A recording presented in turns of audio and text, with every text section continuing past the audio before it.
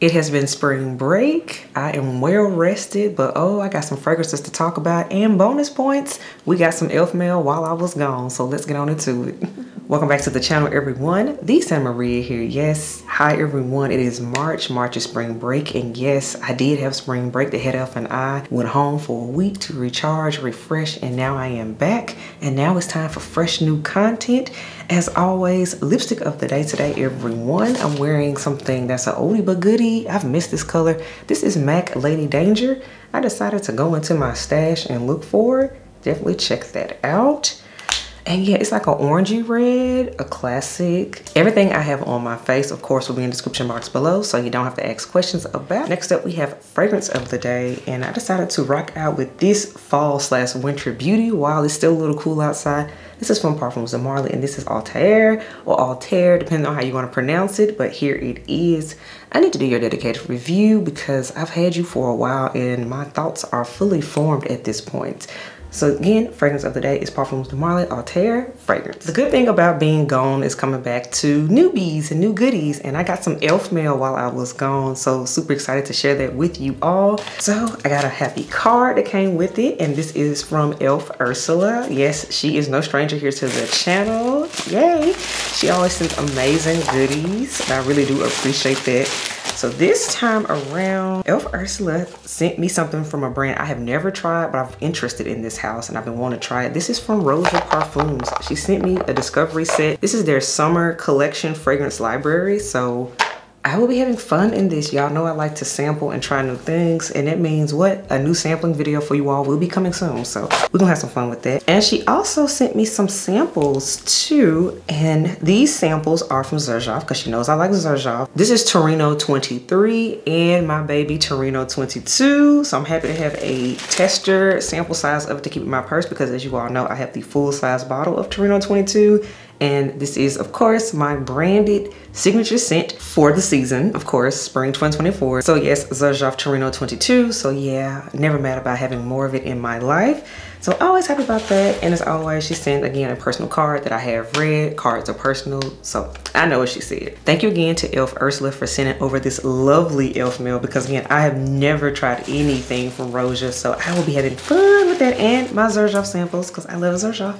So as always, whenever I go on a trip or whatnot, I always tell y'all what I wore. And for spring break, I was gone for 6 days. Went back to my hometown, Memphis, Tennessee. For the new elves that did not know that, yes, I am from Memphis 10, honey, yes. But the last 6 days, I went home, and as always, I give you the breakdown of all the fragrances that I took. I have my handy dandy travel case. Let's go through this thing. Let's get into it. So on Tuesday, that was our travel day. We hit the road bright and early that morning. So I wanted something that was gonna bring me joy, that's an easy reach, and I've had it for a long time at this point. So I went in with Kilian's Good Girl Gone Bad. The good thing is the dedicated review is already up on this channel, so I won't go too in depth with it, but this was the first ever Kilian purchase I ever made. So this is a forever fragrance for me. It's so good. This is the fragrance that made me fall in love with Osmanthus. I just have to say that this is just beautiful. This was the one that won me over with Kilian, and I always have to say that. So yes, A Good Girl Gone Bad was my travel fragrance. Just for context, it's about a 3-hour road trip from Nashville to Memphis. So yeah, you leave in the morning, you're there by lunch. So Wednesday was the first full day there. So of course with that, I wanted to like plan something. You all know I like to take samples with me and whatnot to try something new. So before I left, I ended up getting some samples in. This is from Memo, and this is Isla du Mel, this scent. And here's a picture of the bottle on the back. So I wore this one on Wednesday. Wednesday was more of a family day, visited, went around, hung out with my parents, saw some of my aunts and stuff. So I wore this fragrance, and since we are here, this fragrance, I had seen that it has a description of honey flowers, whatnot. So Isla du Mel, there's mandarin, hyacinth, juniper, jasmine, iris, gardenia, orange blossom, all the lovely florals. There's even a base of vanilla and musk in here. So I gotta admit, on paper, I fell completely in love with this scent. It just smells like quintessential spring to me, and I enjoy it. However, wearing this one on skin, it's a bit of a softer wear, and in fact, I forgot I even had it on. So this is one that, yeah, it's cute, but do I need a full bottle of it? And I gotta admit, wearing this one on skin, it started to remind me of another fragrance that I already own, and that is Chanel Beige from the Les Exclusive line. So to me, if you already have Chanel Beige, You don't really need Memo Paris's Il a du Male, which is nice, but the beige to me projects more and is stronger. And it's still within the same DNA of like honey and florals and whatnot. So Il a du Male, you're cute, but I'm glad I got a sample of you and did not blind buy the scent, because it's a nice scent, but I don't need it. So that's also the beauty of testing out a fragrance, you know, when you're traveling and whatnot, to really give it a full body's wear, full day wear. And I gotta admit, it was warm while I was at home too, so I wore it in its appropriate season. So yeah, it just doesn't work for me. That again is Memo Paris's Il a du Male. So then Thursday, I had an important errand to do. I went and got my summer color. So yes, my hair does look a little bit brighter. Yes, that is, you're not seeing things. So for my hair day, I decided to rock out with Thameen Peregrina. You all have noticed, this scent really has grown on me. It went from I'm not feeling it as much to now I love this scent. So this is a testament to trying the scent out again. It was a sample that got upgraded to a full-size bottle. This is gorgeous. The caramel, the rose, there's like myrrh in here. Yeah, I need to do your dedicated review too, because I've been reaching for you a lot more than I thought I would, and I gotta give Peregrina your props. And it still get compliments. So yes, gotta love that. Thameen Peregrina was the Thursday fragrance. Friday was hang out with mommy day, because she was off or whatnot. So we just left dad at the house and I went and hung out with my mom. We did some shopping, ran around, did some things. And I decided to do a maiden voyage on a latest addition to my collection. So you're seeing it here first. You don't have to wait till the end of the month haul like I normally do. But y'all, I went ahead and got my full-size bottle of Carmina before I left. And I took it with me. So check it out. Here's the full-size bottle, you all. And I wore it, and let me tell you something. I told y'all in my sampling video I did of it before I left that, yeah, I was gonna have to go ahead and revisit my thoughts on this one, because if y'all recall, the first time I wore Creed's Carmina, I was like, I'm not really feeling it, and I smelled it in the fall, right? Fast forward now, we're in spring 2024 season, and to me, this is a spring fragrance, and now I'm loving it. That's why, obviously, hello, full bottle happened. And I'm enjoying the peony in here, the saffron, the frankincense, the rose in here is pretty, and this scent lingers, because let me tell you something. I sprayed this in my room while I was getting ready. I went back, and by the time I got back home, it was dark, and let me tell you something, my room still was filled with the smell of Carmina, and I had been gone. So this scent, again, I had wrote you off incorrectly the first time, but this one lasts.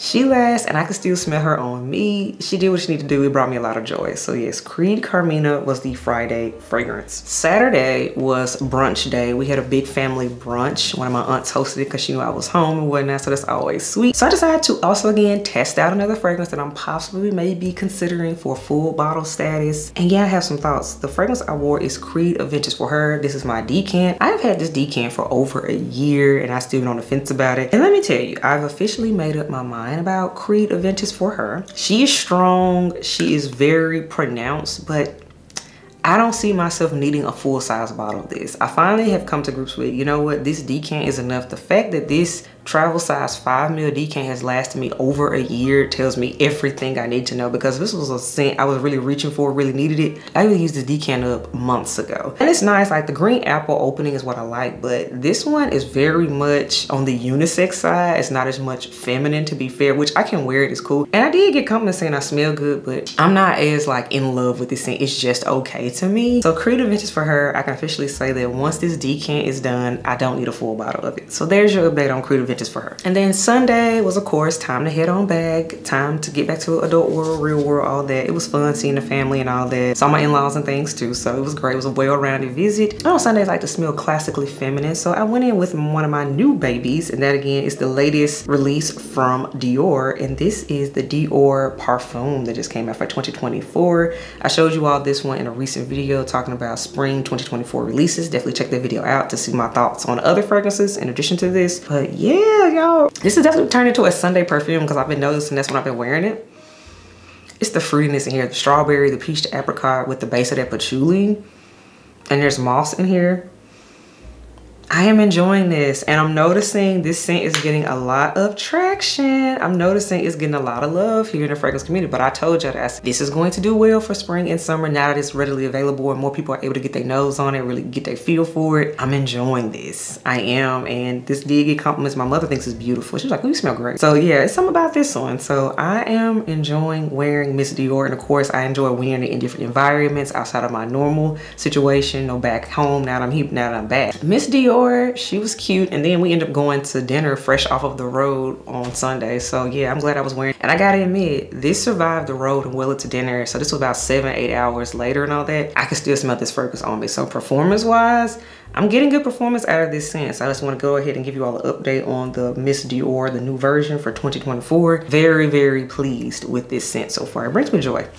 And then of course, there's always the fragrances that did make the trip, but I didn't necessarily wear them. But I always like to show you all what at least I considered wearing while I was out of town, right? So let's get into it. So I did take some samples home too, and I also have 2 full-size bottles that I took with me. Cause you know, when it's a road trip, you can just take more things. So I took my sample of my Memo Paris Maduari, and as you all know, by the way, if you've seen my shorts and reels, you know I recently upgraded to the full-size bottle of it. So yes, since it was just a trip, I still had a sample of it. I just packed my sample of it and I pulled the bottle out so you all can see what it looks like in full size. It's the turmeric and peach note in here for me that is just beautiful for spring. So that's why I at least considered it, but I didn't pull it out because again, I had some other samples that I wanted to test out, you know. So Memo Paris's Maduari did make the trip.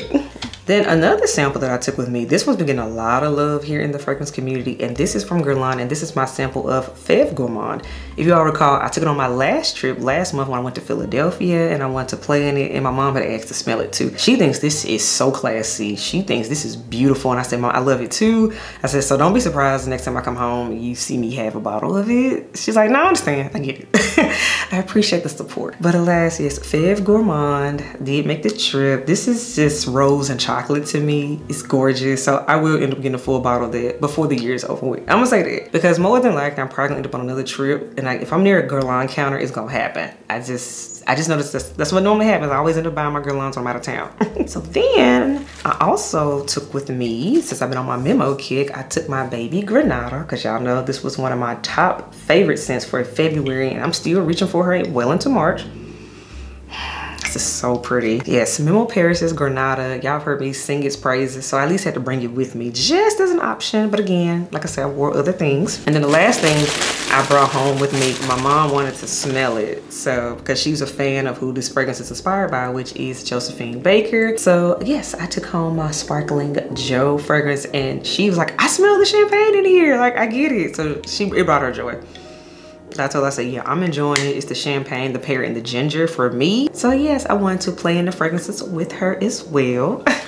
So that's what made the trip, y'all. So yes, I am back. I am back. I am situated. I am refreshed. And yeah, it feels good. It was good to spend time with my parents, good to spend time with my in-laws and whatnot. And just, you know, to get away from the madness that is Nashville. But y'all, again, special thank you again to Elf Ursula for sending me over the elf mail. I'm always grateful for that because you be putting me on things. Because again, I have never smelled anything from Roja, so very happy about that. So alas, y'all, I got some other things to share from the trip and whatnot that will be coming in later videos. But yeah. And did you all go on spring break? Did you all celebrate spring break and whatnot? Let me know in the comments below, and what were your spring break fragrances? I know y'all opinionated. I have missed the comments. I have missed uploading, but now we are back, and we are back on our regular rotation, y'all. So I'll catch y'all in the next video. Bye, y'all.